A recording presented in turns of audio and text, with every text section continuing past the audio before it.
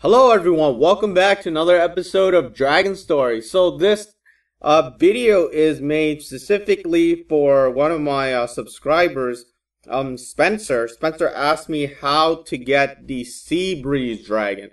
Well, the Seabreeze dragon is a pretty difficult to get dragon because it has the rarity of super rare. And I'm gonna do something in this video that I don't usually do in other videos and give you an estimate of what I think the rate of getting this dragon is. I am not comparing it to the dragons in this game. I'm comparing it to every combination games out there. So, the Seabreeze dragon is an element of yellow and blue. So basically, you can simply use the direct dragons that represent yellow and blue, like the air dragon and the water dragon, for a chance to get this dragon. But one of the biggest problems is that this dragon is classified as super rare. Now, some players have asked me, how do I know the percent? I don't know the exact percent, but I can give a ballpark range by looking at other games like Dragonvale, Mermaid World, Monster Story, My Singing Monsters, and basically like that. And what I believe is that super rare dragons are definitely more difficult than rare dragons, and we all know that. And ultra rare dragons is much more difficult than super rare dragon. So if we take a look at that, I believe ultra rare dragons, which is like the diamond dragon, has probably a 1% chance or a 2% chance. Now, if we look at the Seabreeze dragon, it's a super rare dragon, which means that there is probably maybe a 4 to 8% chance or 9% chance. So it's really slim. Now, the rare dragons, I know it's probably, it's probably higher, much higher, because they want you to get the rare dragons or the common dragon. The common dragon is probably much higher than the rare dragon too.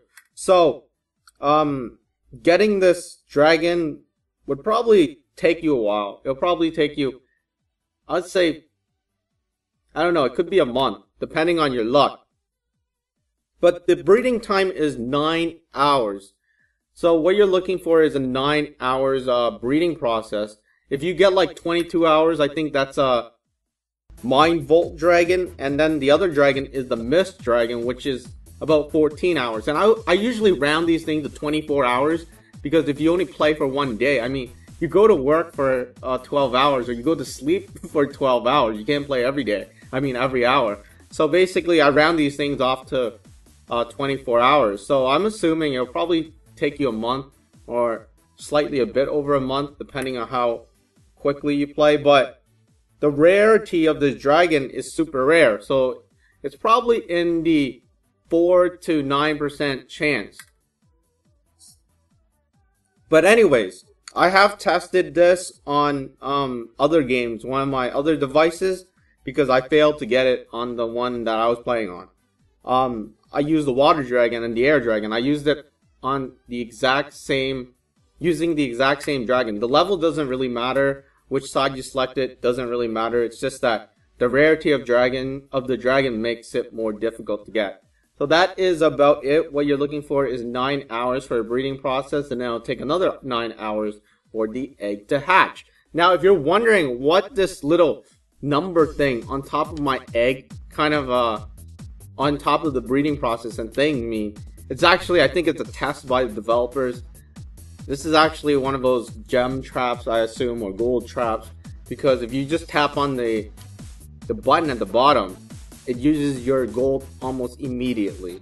Anyways, that is all. Thank you for watching. I hope to see you in the next video. See ya.